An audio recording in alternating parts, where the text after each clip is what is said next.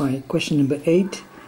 For the first part, express root of 6 cos of theta plus root of 10 sine of theta in the form r cos theta minus alpha, where r is greater than 0 and 0 is less than alpha less than 90 degrees.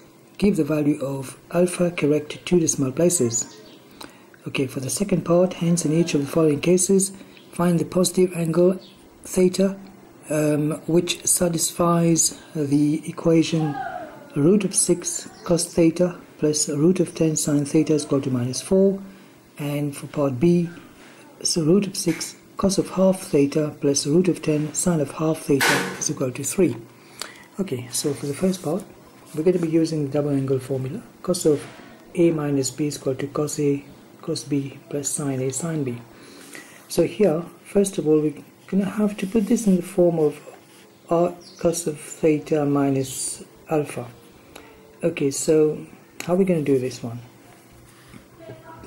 First, we're going to have to find r. So r is equal to the root of 6 to the square plus root of 10 to the square. And that's going to give us root of 16, which is 4. Now, for the second part, we can use this formula, which is a very long procedure, but we can also say that tan of alpha is going to be sine of alpha over cos of alpha. So I'm going to say sine of alpha over cos of alpha. And what is sine of alpha? I have sine root of 10.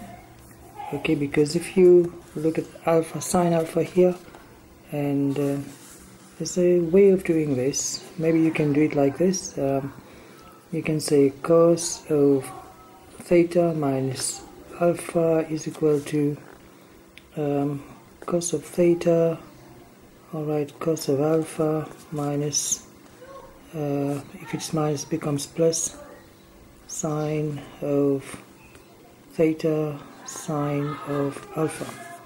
Then you're going to compare root of 6 cos of theta. Okay, cos of theta root of 6. So this goes out here. Cos of theta is equal to root of 6.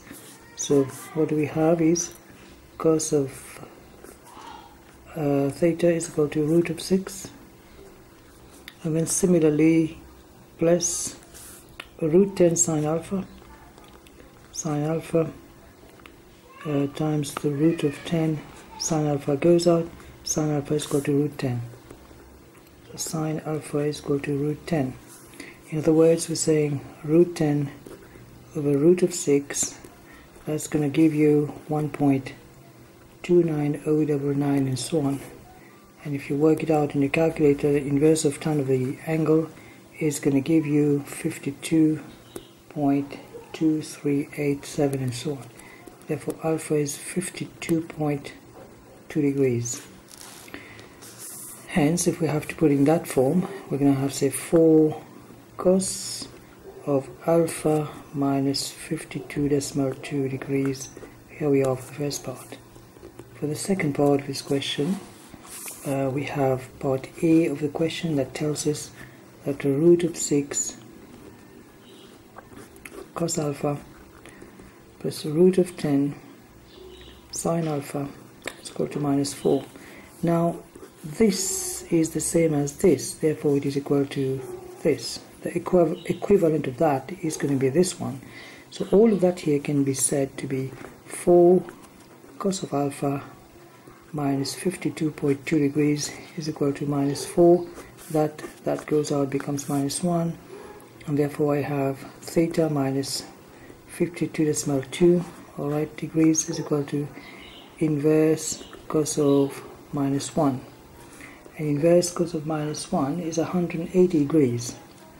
So I got 180 degrees. And so where do we go from here? So maybe I can say theta is equal to this plus 52.2 degrees. Theta is equal to 180 plus 52.2, 232.2. 232.2 degrees here to 1 decimal place. This is your answer for the first part for the part A of second part. Part B of the question, we have to do root of 6 cos of half alpha plus root of 10 sine of half alpha, and that's going to be 3. Therefore all of that here is the equivalent again of that, but instead of alpha we're going to be saying half alpha. So I'm going to say 4 cos of half alpha minus 52.2 degrees is equal to 3. 3 divided by 4 is 0.75. Therefore I got half alpha minus 52.2 is equal to inverse cos of 3 over 4. And inverse cos of 3 over 4 is 41.41. So I'm going to say half is equal to minus 52.2 is equal to plus or minus 41.41. I'm going to take minus because the value is from 0 to 90 degrees. Okay, so between 0 and 90 I can take the negative one, so I'm going to end up with half alpha is equal to negative 41.41 plus 52.2, so 52.2 minus 4.1, 10.79, and alpha is equal to the 2 is divided here, you sum on the other side becomes multiplied, so you multiply this by 2 and you're going to end up with 21.58.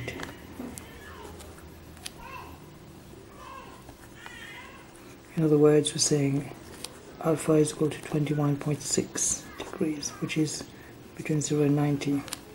Now, this is question number 8, taken from October 2010, A-Level Maths HSC Paper 3. Okay.